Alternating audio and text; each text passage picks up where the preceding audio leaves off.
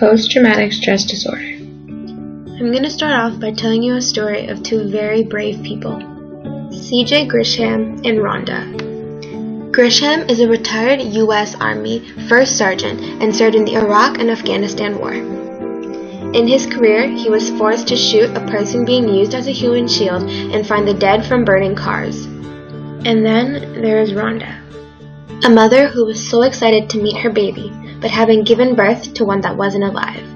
Because of what CJ and Rhonda went through, they now live with immense pain and stress on a daily basis. The illness that both Rhonda and CJ are suffering from is what is referred to as post-traumatic stress disorder. PTSD is an illness that is usually associated with war veterans, but I'm here to tell you that it can also just be to regular people like Rhonda. This is because PTSD is a psychiatric disorder that is caused by any sort of trauma in one's life.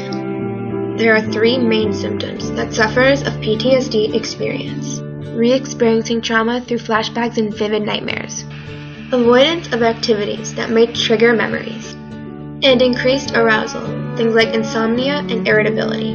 The impact of PTSD on daily life: increased risks of mental health problems. Studies have shown that 52% of sufferers have experienced psychotic symptoms, as well as 49% being suicidal.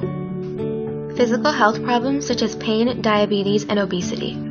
It is unclear as to why physical health problems tend to be more prone in sufferers, but it may be due to the increase of the stress hormone and substance abuse. Possible causes of PTSD. Adrenaline levels. The abnormal levels of stress hormones contribute to the fight or flight mentality always being present, even when there is no danger. This causes sufferers to view life from an unhealthy standpoint, thus causing PTSD symptoms. Treatments for PTSD. Cognitive behavioral and exposure therapy, both of which urge the patient to talk about their experience and get emotions off of their chests. In drugs, such as selective serotonin reuptake inhibitors, medications that help to alleviate stress and anxiety. The effects that PTSD has on the human brain.